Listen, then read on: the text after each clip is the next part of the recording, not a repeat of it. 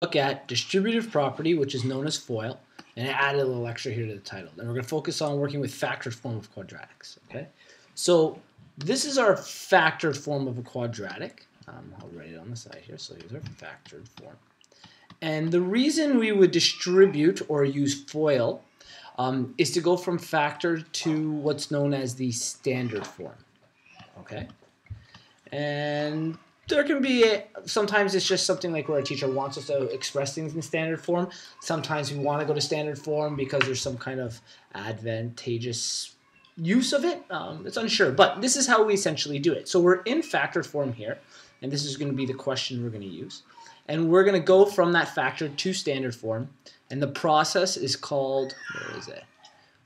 Our process is known as FOIL, or usually in the mathematical explanation is distributive property. Okay. Do you know what FOIL stands for? First, yeah? Outside, inside, last. Outside, good. Inside. Okay, last. Okay, so explain to me what that means first. What's the point of first? What's it trying to say? Whatever thing is first. Okay, so when I'm looking at this, what are they referring to as first? Is that the 8, the x, the 10, I think it's the 8. Okay, well, actually, this is the second part of distributive property. When they talk about FOIL, they're talking about the two sets of brackets.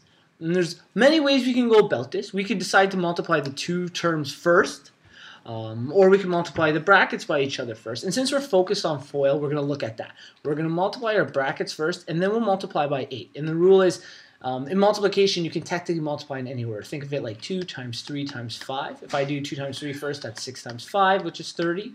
Or I can go 3 times 5, which is 15. 2 times 15 is 30. We still get the exact same answer, and I know I did that fast. So first is referring to the first term in each bracket. Okay, so this would be the first term in each bracket here. So what I'm going to do is I'm going to rewrite the other part here, y equals x. And the first two terms we're going to multiply are x times 2x. Do you know what those equate to? 2x. 2x, something special. When we do an x times x, it's like adding the two exponents. Oh, so yeah. 2x Okay, squared. Okay, so and that's because there's kind of a power of 1 with each of those exponents there. Okay, so we did the first terms. Then we do the outside. Outside terms means farthest left and farthest right. So then that would be the x, and the farthest right would be the number 1. Okay, so x times 1 is just positive x. Okay, then you have your inside. Your inside terms, those are the closest together inside. So that's the negative 10 and 2x. So negative 10 times 2x is negative 20x. And finally, L for last. The last terms are the last in each bracket, which is negative 10 and positive 1, which when multiplied become negative 10.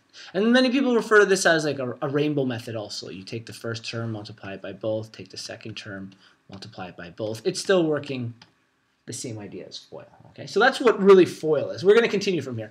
The next step would be collect like terms. So I still have my 8 outside. The only two like terms I have are my red and green term. They're both have a variable. What's the coefficient in front of x? Do you know?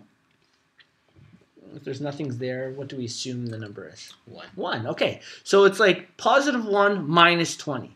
Okay, so 2x squared. Positive 1 minus 20 is the same. When you put it together, is negative 19x. If you use a calculator, you could. Okay, and then we have negative 10. Now, none of the terms left in the brackets are like terms. This is to the power of 2, this is to the power of 1, and this has no exponent, so I can't collect anything in here. So I'm kind of almost at the end. I still have my 8, so I need to distribute, just like in grade 9 or whatever, we need to distribute our 8. So again, this is distributive property, okay? So what happens here is 8 times 2x will become 16x squared. Sorry, 2x squared. 8 times negative 19, that's a big number. That's going to be negative 152x. Let's check with our calculator here, okay? Negative 19 times 8.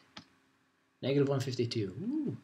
And finally, the last one, we have 8 times negative 10. That's negative 80. And now we're in our standard form. We have our A, we have our B, and we have our C. And none of these can be kind of collected any farther.